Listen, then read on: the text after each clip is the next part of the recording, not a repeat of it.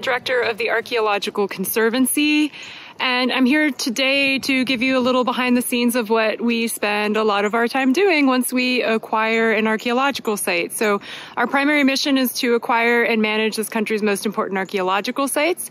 And after acquired, management often consists of visiting the property, checking on it, making sure boundaries are posted, working with site stewards, and so on. So today we're out at the Thunderbird Archaeological Site. You can see I just parked up the lane here and I'm getting ready to hike into the site. And this particular site is located in the Shenandoah region of Northern Virginia. It's a prehistoric site that dates back to the Paleoindian period. So I'll make a couple of stops as we walk through the property here and just show you what I'm doing out here today. Okay, you can see behind me here that at this site we're dealing with a bit of mixed terrain. So we have a lot of areas that are wooded. The area I just came from was wooded, but there are also some areas that are open field. And so part of our management strategy for sites is that if when we acquire the property, there are areas that have been historically farmed or mowed or are currently cleared, we try to keep them that way. And that's because roots from trees can grow into the site and they can grow into the stratigraphy or the different soil layers that we use for dating a site, and they can kind of mess things up a bit. And so if it's been cleared, we try to keep it clear. In some cases, we lease it to farmers. In other cases, like here, we work with a local neighbor who comes and mows this property for us. We pay him to mow, and he also acts as a site steward who helps us keep an eye on things. And of course, for sections that are wooded, we keep them wooded. And we monitor them just to make sure that nobody is trespassing or disturbing the soil or doing any other activity that would harm the site. So part of maintaining the Conservancy's properties includes posting these properties against trespassing, as for the most part, these properties are not open to the public without permission or without somebody here to guide. There are some cases where we lease properties for hunting or farming or other purposes, but it really depends on the nature of the site and the property. So in order to make sure that our boundaries are clearly marked and that we don't have issues with people coming onto our property, or at least if they do, they've been warned that they're doing so illegally, we mark with no trespassing signs, or in some states we actually can use specific purple blazes. This is often used by hunters to mark property boundaries for hunting, but in many states it marks hunting boundaries and it also marks property boundaries. And so those are some of the tools that we have just to make sure we're securing the perimeter, in addition to coming out and just making sure that things look okay.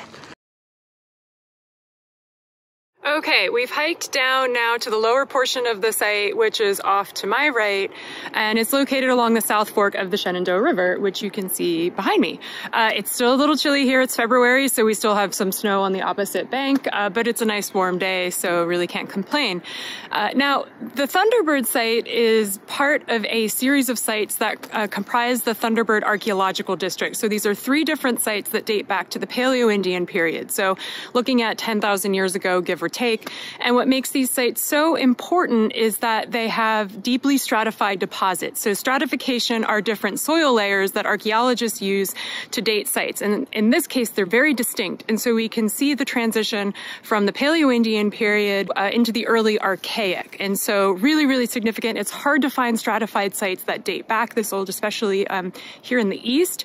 And so certainly a lot of research potential to understand what people were doing in this area in the Shenandoah Valley region. These were big game hunters, hunter-gatherers.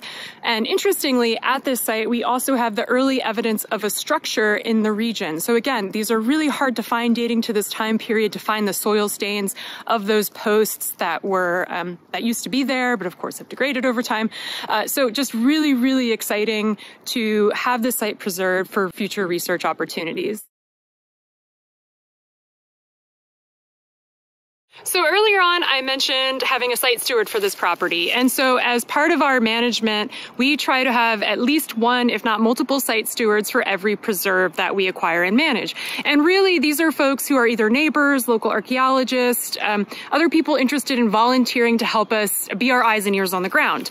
Of course, we can't be everywhere at once. And so it's really helpful to have somebody local in the area that can walk these properties or, drive by and hike in a little bit and just make sure that nobody is out there mucking around, driving ATVs through, illegally hunting, or doing any other activity that just really isn't appropriate for these properties. And so it's incredibly important that we get these volunteers. We're so grateful to have them for all these different sites. It really alleviates a big burden on us to be able to have a lot of partners out here to help us make sure that these properties are managed effectively. So we're now on the other side of the river from the site, but one reason that people were settling in this area is because that there are very rich deposits of jasper, and so this jasper was perfect for working into tools. And we see a lot of these sites are part of the Flint Run complex, so a lot of quarry areas out here, and we find a lot of this material over at the Thunderbird site. So you'll probably notice that there's really not a whole lot to see out here today. Sites in the east, we often don't have any surface features or standing structures or anything that you might see in the southwest, but frankly, I like it that way. It's great. It means that there's no sign of disturbance out here. I don't see any artifacts on the surface. I don't see any signs of illegal digging or anything like that. So all in all, the preserve seems to be in pretty good shape, which is great. I can record that we were out here, work together some documentation, just saying that the site looks to be in good condition. I'll reach out to some of the neighbors and see if we can't get a couple additional site stewards and come back out in a little while and just make sure everything continues to look this way. And then hopefully sometime in the future, we'll have somebody interested in doing research out here. So thank you so much for joining us today.